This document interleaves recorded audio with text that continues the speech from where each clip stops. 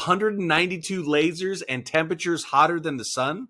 Is this the start of unlimited energy or the beginning of a huge disaster waiting to happen? Scientists in California have made a breakthrough in fusion power. They use the world's biggest laser to replicate the reaction that powers the sun. This could mean an end to fossil fuels. US government scientists have reportedly made a breakthrough in harnessing the much sought after fusion energy power source. They used the world's largest laser to coax fusion fuel for the first time to heat itself beyond the heat energy that was zapped into it. Fusion energy could provide a limitless and cleaner alternative to fossil fuels. It offers the prospect of abundant energy without pollution or greenhouse gases. The National Ignition Facility at the Lawrence Livermore National Lab in Livermore was able to start a fusion reaction that lasted for a brief moment, a major accomplishment because fusion reactions usually fizzle out very quickly. The August test produced more energy than scientists predicted. However, this caused some damage to equipment. This could be a groundbreaking moment for humanity as we move away from fossil fuels like oil and coal to completely clean energy sources that do not pollute the air or scar landscapes with mining or pipelines. The ultimate goal is to create power the way the sun creates heat. The sun does this by pushing hydrogen atoms close to each other until they combine into helium. This process releases a lot of energy. You could power an average-sized house for hundreds of years using just 1 cup of this substance. Plus, it doesn't produce any carbon emissions. With the world's largest laser, consisting of 192 beams and temperatures more than 3 times hotter than the center of the sun, researchers were able to make the fuel for fusion heat itself up more than they heated it.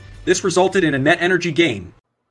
So until we get unlimited free energy, click the link below if you need to be able to create your own energy or have a backup if the power goes out.